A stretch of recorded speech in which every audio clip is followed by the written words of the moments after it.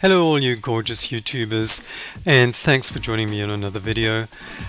Now, for those of you who watch a lot of my videos, you will have seen that I recently uploaded a video on the dash cam that I fitted to the XF a few months ago, and the footage and also the experience that I've had with the dash cam. Now, the dash cam has been fairly reliable, but there has been a couple of issues regarding the having to reformat the SD card when it gets full.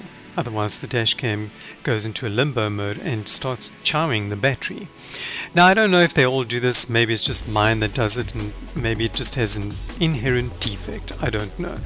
But I was looking at purchasing another one just to see if they are actually the same. But before I did that, I found this rear view mirror which actually fits the Jaguar XF and the XJ and the XK and apparently F-Pace and X-Type. Now they give two different brackets here, and I think the big bracket is, well, this one here is for the F-Pace and the newer models, and maybe the XJ.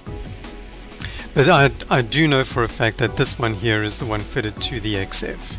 So it doesn't matter whether you have rain sensing wipers, whether you have the radar cruise control, yours will definitely have this bracket fitted to it. So, and if you're unsure, just make sure before you order something like this, because it's a lot of money to spend. And looking at this price, I almost fell off my chair. But I think when you look at what you get, and let's have a look at this thing for a second here. You get navigation, reversing camera. If you don't have one on your car, you can now hook one up to your rear view mirror. You have a built-in DVR, and as you can see there behind the mirror, it actually has the camera on the back of the mirror. Don't want to fit an actual dash cam per se, you can then fit this, and this thing will also be hardwired into your car as the Jaguar OEM lookalike dash cam would be as well. It has an Android 5 system, and which means you can actually download all the Android apps, and you can do anything that your Android phone can do. It does video play, it's got Bluetooth, anti-glare mirror, and plays MP3s, but I think most interestingly it has navigation.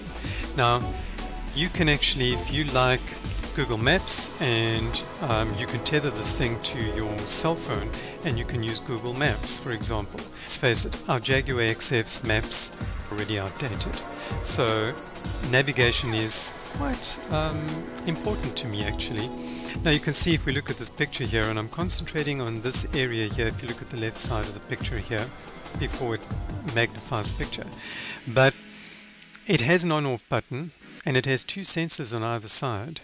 So this means it obviously still has the anti-dazzle function.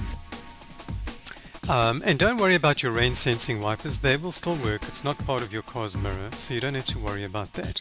The main thing is that the anti-dazzle works. How this thing would communicate through your car's sound system, I don't know. If you want to play music on it. It looks like it does have an FM transmitter built in. So that's interesting, but I'll tell you this, I've used FM transmitters before. They're not good. The quality of the sound is terrible. It's just best to plug something into your auxiliary socket or into your USB socket if you have one. And here you can see the back. It has speakers built in there, or those are the mics, I'm not sure. But it's a 5-inch Android capacitive touch screen. Now, I don't really know if that's a good idea, because touching your mirror is not something that you want to do. All I know is that this thing is brand new. It's only come out on the market now. This is the only seller on AliExpress currently selling this thing, and I've not seen it on AliExpress ever before, and I've checked on eBay. It's not available there either. This is specifically for Jaguar XF, or for Jaguar, sorry. I think this is really worth looking at. There again you can see the sensors, you know, anti-glare blue mirror.